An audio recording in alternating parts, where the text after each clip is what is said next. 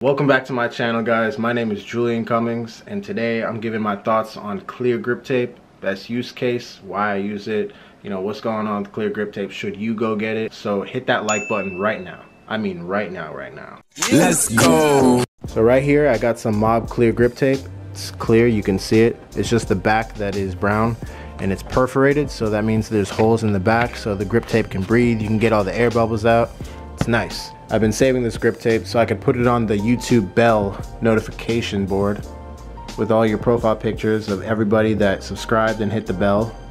Love you guys. Thank you so much for your support. Most of you know clear grip tape is not really the superior grip tape for skateboarding, and a lot of people choose not to use it. They just go for Mob grip tape, Mob over Jessup, and just call it a day. I'm sure a lot of you guys here not to use clear grip tape. Stay away from clear grip tape, and I'm just gonna tell you why people say that in this video, and also the best uses for clear grip tape. For starters, I feel like there's less sandpaper on the grip tape itself.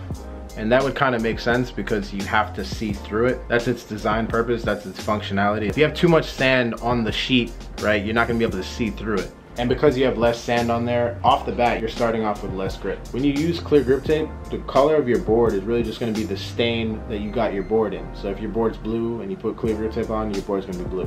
Unless you like make a collage and you cut out images. I got a Lamborghini right here, I got a Shiba businessman. You cut those out and you can start placing them on your board and make some kind of creation. And that's where I think the best use case of clear grip tape is. And that's what I did with these profile pictures. Cut them out and I made some kind of design so that when I put the clear grip tape over it, it'll have a design under it and it won't just be a red stained skateboard. You can use half regular grip and half clear grip. It's whatever you want.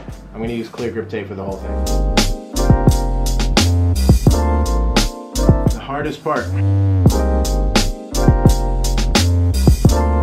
Cool. Now we're gonna cut it out. I got an independent truck right here. Just gonna outline it the same way you would for regular grip.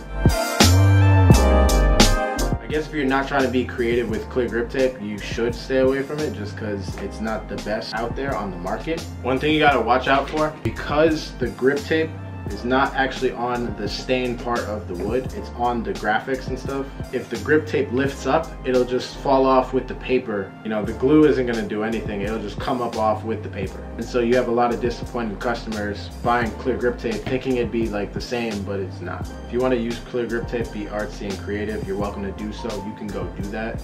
But if you wanna skate street, I'd recommend just getting regular Mob black grip tape. You'll see the difference. If you try and skate street with clear grip tape, you'll be very disappointed. But when your board lands upside down and the concrete or just regular black pavement eats up your board and you pick it back up, you're gonna turn the board over and half your sheet of grip tape is just gone, straight up. Like you can't even film anymore because it doesn't look good, it's too distracting.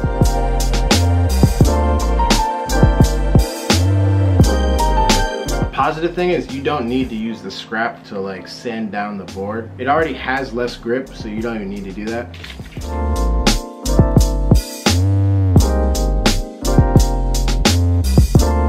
This is what it looks like right now. You can see all the profile pictures coming through the grip tape, and the ones you can't see are just the profile picture was already blurry from the start. You can take a truck with a wheel and then just use it as a roller to get the air bubbles out so you can see more of the grip. You see how you see the air bubbles right here?